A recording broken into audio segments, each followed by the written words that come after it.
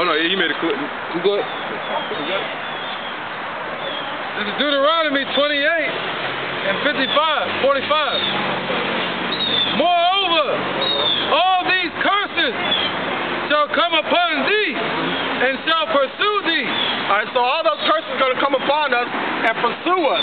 So it doesn't matter how much you try to blend in with the society and be like the so-called white man, these curses are still going to follow behind you. I don't care where you try to go. Because the Negroes, Latinos, and Native Americans are going to still continue to be cursed until the Most High lifts that curse off of us. Right. Alright? One more. Go ahead. Therefore, verse 48, therefore thou shalt serve thy enemy, which Yahweh shall send against thee in hunger and in thirst and in nakedness. In hunger and in thirst and in shame. Yep, and that's without the scriptures as well, too. That's without the scriptures. Physical and spiritual. Because what does it say? A little couple of verses before that, it said, I shall smite thee with madness. Yep. Alright? And in want of all things, and he shall put a yoke of iron upon thy neck until he have destroyed thee. Alright, so if you type in yoke of iron in Google, you're going to see a bunch of images of so-called African Americans with yokes of iron around their neck. And that physically happened. And another yoke was a spiritual yoke. Alright, by this truth, this word being taken away from us. By us thinking that a so-called white man is our savior when the Bible describes him totally different. By not calling upon the true name. By not turning back to our Creator for help. Right. And they have a contractual yoke too. The Social Security number. They still got that yoke of slavery upon you. And then, which that Social Security number ties you to your straw man. Right. So now they're gonna make you the actual straw man by the RFID chip in the blockchain system, which is the mark of the beast. Right. The ones that still want to be Esau's property. The ones that still want to be of their father, the devil. Yep. All right, you got it. This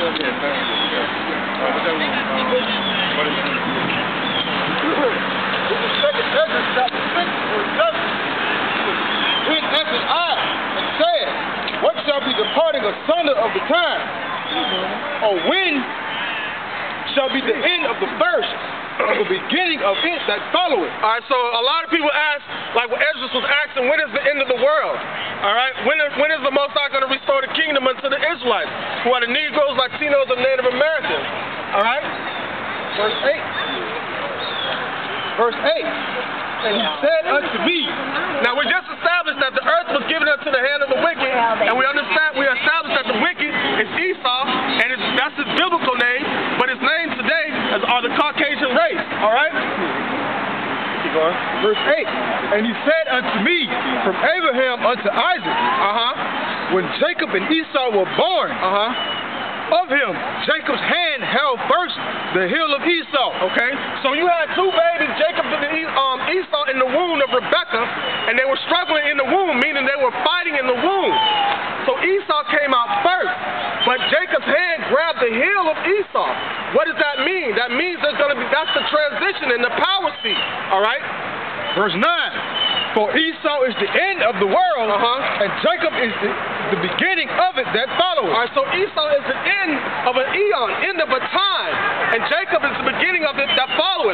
Meaning, the so-called white man in this society that he built off of wickedness is going to be destroyed by the hands of the children of Israel and the Most High Yahweh and his son Yahushai and the holy angels. And then they're going to set up a righteous kingdom, the kingdom of Yahushai and the children of Israel, the Negroes, Latinos, and Native Americans. That was it? This is Genesis chapter 25, verse 22. And the children struggled together within her. And she said, if it be so, why am I thus? So she went in to inquire of the Lord, like, why am I struggling in my womb? What's going on? Right? The children were fighting in the womb. And she went to inquire of the Lord, Yahweh. And the Lord Yahweh said unto her, two nations are in thy womb. The two nations are in her belly. All right? And two manner of people shall be separated from thy bowels. Two manner of people, the righteous and the wicked. All right? And the one people shall be stronger than the other people. Well, we all know who the stronger is. Jacob's stronger than Esau. I mean, you wouldn't even have a world. You wouldn't have any style. The Israelites are the salt of the earth. All right? We rule sports. We invented damn near everything. All right? Refrigeration, open heart surgery, brain surgery. We did all these things. But we weren't given the credit for it. And the elder shall serve the younger. But the elder shall serve the younger. Esau is our elder, right? However, when that time period, when their rulership ends, they're going to have to bring servitude unto us, just like we had to bring servitude unto them. All right? Verse 25. And the first came out red all over like a hairy garment. So the first one came out red. What does that mean? There's not a white person that walked this earth. This sign is white, right? He came out red. When you see a Caucasian baby come out of the womb, it's crying. What does it look like? It looks red. All right? Their skin is transparent, translucent. You can see the blood through their skin. All right? You see it. When they blush, they turn red. All right? And they call his name Esau. Esau means wasted away. All right? But it was earlier. He created the waster to destroy. All right?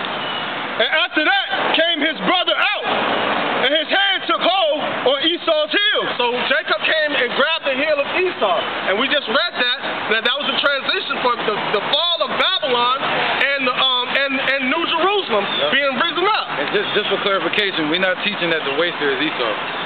You know, he's the abomination of desolation. Good. You know, there's many idiots out there. Good. I understand. Good. That was it? And his name was called Jacob. All right. All right, go ahead. I got some right here. This is Daniel, chapter 7, verse 13. And I saw in the night vision, and behold, one like the Son of Man came with the clouds of heaven. All right, so coming with the clouds of heaven, you have certain things that NASA and the government calls UFOs. But what those are, the chariots of the Most High. All right, there's been a lot of activity with them lately. All right, because the Most High's Son, Yahushua, is on his return. All right, that's why you have your President Trump building that Space Force. They know what time it is. They know that the Most High is sending his Son to redeem his people. All right? I saw in the night vision, and behold, one like the Son of Man came with the clouds of heaven and came to the Ancient of Days, and they brought him near before him. And the Ancient of Days is the Most High. The so-called black man. All right, so-called black man, because he said, if you've seen me, you've seen the Father. And what is his description in Revelation chapter 1 and 14? I got it. All right. This is Revelation chapter 1. I'm going to start at verse 13. It says, in the midst of the 7 candlesticks, one like unto the Son of Man, clothed with a garment down to the foot, girt about with the paps with a golden girdle. So our Lord wore a garment like how we're wearing. That's, by the way, that's the description of the ones that they ignorantly call Christ. All right, his name is Yahushua. All right. His head and his hairs were white like wool. His hairs were white like wool. So meaning his beard was white and his head was white. All right, shining with the glory. All right. And his eyes were as the flame of fire. All right, his eyes were like the flame of fire. Like you see, our eyes were red up here. All right. So it's a custom after the age of 12 for the Israelites to drink wine. All right, and he was known as a wine bibber. All right. Now, and also they said his hair was woolly. This is woolly. This is woolly. I usually have more hair than this. This is woolly. All right. But this image that we see of Christ, that when you type in Christ in Google, it's stringy, like goat hair. That's not sheep's hair. That's not wool. All right. It says, his feet like unto fine brass, as if they was burnt in a furnace. So fine brass. Brass is already brown, but as if it had been burnt in a furnace. All right? So that's real dark, dark, dark. Now that's the image of our Lord. This other white guy, I don't know who that is. Actually, that's the devil. Daniel, chapter 7, verse 13.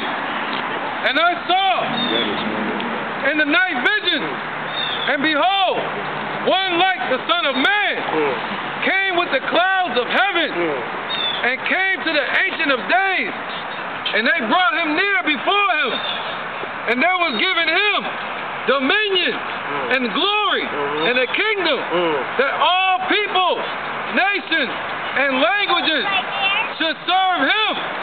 His dominion is an everlasting dominion. And so that's setting up a kingdom for the children of Israel, for children like that right there. Which shall not pass away, and his kingdom that which shall not be destroyed. Man, brother. All right. So that's an everlasting kingdom forever, man. Yes. That's what's being set up right now. So all wickedness is going to perish. All right, so-called white men is going to go into slavery for 1,000 years, and after those 1,000 years are up, we're going to hunt them out of every crevice and crack and rock and destroy them. Verse 17. Real quick. These great beasts, which are four kings. You know them. The four kingdoms, you got Babylon, all right? You got the Persians and the Medes, you have Greece, and you have Rome. Right. These great beasts, which are four kings, which shall rise out of the earth. But the saints of the Most High shall take the kingdom. That word, that's a beautiful word, take. Just like how everything was taken from us. All right, the Most High said we're going to be that battle axe for the Most High, man. Yeah, remember saying we'll grab Esau's heel. All right, so that's Jacob grabbing Esau's heel. Yeah. But the saints of the Most High shall take the kingdom and possess the kingdom forever, even forever and ever. So when the Most High sets us back up, we're never going to fall again. Why? Because we're never going to sin again. We're never going to go off. All right? Go ahead. This is Proverbs chapter 29, and I'm going to start at verse 2. It says, when the righteous are in authority, the people rejoice. All right, when the righteous are in authority, the people rejoice. All right? Keep going. But when the wicked bear rule, the people mourn. But when the wicked bear rule, the people mourn. All right? You can see, even the earth is mourning at the wickedness. I mean, they cut down every tree that they see and build concrete memorials that bring glory unto themselves. All right? They won't even let the earth be as it wants to be. All right? They continue to pollute the air. All right? That was it? This is Daniel chapter 7, verse 24. And the 10 horns out of this kingdom are 10 kings. All right? European Union, NATO. That's the NATO and the European Union. All right, so keep it following, right? 10 kings that shall arise, and the others shall rise after them. And he shall be diverse from the first, and he shall subdue 3 kings. All right, America was the diverse one, all right, because they follow after the ways of Rome also, all right, with the Senate and the Democratic and Republican Party, all right? Right. And by putting hell on the children of Israel. Just like how Rome did. Man, who was that that fought in the war? Spain, the French, and Britain. So those are the 3 that he subdued. And he used Spain and France against Britain. So they never subdued Britain, but they caused Britain to move from being a military faction into moving into being a financial faction. That's why Britain is basically the bank of the world. That's why Britain is able to keep the gold, $1 billion in gold, from Venezuela right now. Because they're the World Bank. All right? So it says, and he shall speak great words against the Most High, and shall wear out the saints of the Most High. And he's been wearing us out for years, man. Wearing us out through slavery, wearing out our mind through his philosophies, all right? Just pretty much trying to beat righteousness about him. And they shall think to change times and laws. And so he's changing times and laws. Now, our first homosexuality wasn't tolerated. Now homosexual marriage is legal. All right, now changing times, daylight savings time. All right, the Sabbath is supposed to be according to the new moon. We go by a Gregorian calendar right now, a Roman calendar. All right, so the day that you think it is, right? It's not the actual day, all right? Because in the Bible, it's day 1, day 2, all the way to day 7, all right? So these months and days are named after pagan gods, man. And the first calendar that Julius Caesar made was in 46 BC, and that's when they caused it to change to Anno Domino. Okay. And that's when you get to what you call today the Julian calendar. And America has been going by that ever since. And then you have the first calendar that Julius Caesar made. There were 445 days in it. So they had to add leap years and shit like that, you know. And that's why you have Pope Gregory, all right, the Gregorian calendar. He basically amended the calendar and adjusted that whole 445 days. So the calendar all messed up, man. And Julius Caesar added in their pagan deities, such as Janus, all right, and so on and so on. So it says, and America follows in that same footsteps. And they shall be given into his hand until a time, and the dividing of time. All right, and that time is almost up because what? He was loose out of his mountains, out of his bottomless pit for a little season. But that season is coming to an end because we're being waken up to the truth. Right, it's going to be a regime change. But the judgment shall sit, and they shall take away his dominion to consume and to destroy it unto the end. And the kingdom and dominion and the greatness of the kingdom under the whole heaven shall be given to the people of the saints of the Most High, whose kingdom is an everlasting kingdom. And who are the saints? And all dominions shall serve and obey him. So all these nations are going under slavery, all right, under servitude to the children of Israel. All right? All right, and who are the saints that it's talking about right there? All right, this is Psalms 148. I'm going to start at verse 13. It says, let them praise the name of Yahweh by Hashem Yahushai. So in order to praise the Most High, you have to know his true name. His name is Yahweh, his son's name is Yahushai. All right? Because the Negroes, Latinos, and Native Americans are the Israelites of the Holy Bible, man. The Most High's chosen people, man. All right, we need to turn our ways back to the Father, man. All right, before you perish with this destruction that's coming to America and the so-called white man and these other nations. It says, for his name alone is excellent. His glory is above the earth and heaven. He also exalts the horn of his people, the praise of all his saints, even of the children of Israel, and people near unto him, praise ye the Lord. It says, even of the children of Israel, the people near unto him. The children of Israel are the only nation that's near unto him. He doesn't deal with any other nation. All right? Even after the kingdom, when the kingdom is set up, he's still not going to deal with any other nation. You want to get to go know the Most High, you got to come to the children of Israel. All right? This is the book of Sirach, chapter 17, verse 17. For in the divisions of the nations of the whole earth, he set a ruler over every people. So every nation have their own form of spirituality, their own God, right? Keep going. But Israel is the Lord's portion. But the true God belongs, his people are the Israelites. We belong to him, all right? So if anybody wants to know anything about the Most High Yahweh, you have to come to the children of Israel because he only gives us, he only lets us know his mystery, all right? This is Amos chapter 3, verse 1. It says, hear this word that Yahweh has spoken against you, O children of Israel, against the whole family which I brought up from the land of Egypt. All right, so at one point in time, the Most High was against us. Why? Because we wouldn't listen, man. We wanted to go after the fashions of this world. We seen what the other nations were doing, and we wanted to follow suit. We didn't want to follow behind the truth, man. But he's bringing us back into the truth. Keep going. Saying, you only have I known of all the families of the earth. And he chastises who he loves. So he loves us so much, he set up the so-called white man to be our punishment for not listening. All right? So what happens when your grandma used to beat you with a switch? She throws that switch away. All right? Pretty soon, Esau's going to be wasted away, thrown away, man.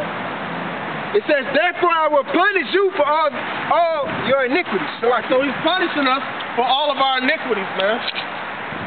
Alright, this is Colossians 1:26.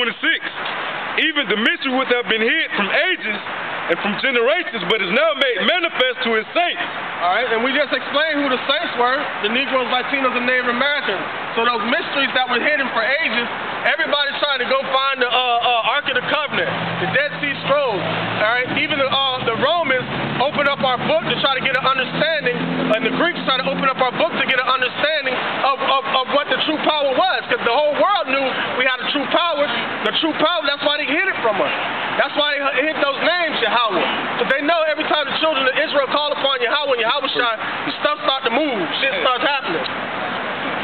Alright, verse 27, it says, to whom Yahweh would make known what is the riches of the glory of the mystery among the Gentiles, which is Hamashiach in you. Alright, so basically all the things are going to be made known unto us. Alright, Zara, real quick. Zara, go ahead. Psalms 147:19. He showeth his word unto Jacob. So if you have any pastor from another nation talking about they're professing the word of God, they're lying. Alright, go ahead. His statutes and his judgments unto Israel. Alright, so and you have to repent to enter into the kingdom. So if you don't have the laws, you cannot repent. Alright? One more. Keep going. He hath not dealt so with any nation. He has not dealt with any other nation but the children of Israel. Pain, cut straight to the bone. And for his judgments they have not known them, praise ye the Lord. They don't know his judgments when he show up. Alright? This is Isaiah, verse 51, or 56, and 3. Neither let the son of the stranger that have joined himself to Yahweh speak, saying, Yahweh have utterly separated me from his people. The Gentiles. Yeah, so can none of these Gentiles, these other nations, handle the word of the Most High? That's talking about Israelites that became Gentiles. So America, a Jake that's walking around in America, they can't say, look how the Lord cut me off. Right? By his own lust. A person is led away by their own lust, by their own sins within them. Alright? If you turn back and repent, the Lord will take you back as well and keep you from being a Gentile. Alright? So, with that in mind, I'm going to keep reading. Neither let the son of the stranger, talking about Israelites, that have joined himself to Yahweh speak, saying, Yahweh have utterly separated me from his people. Alright, that's right. What does it say in was it Malachi says, I have loved you, but you say, why is that not somebody what you said?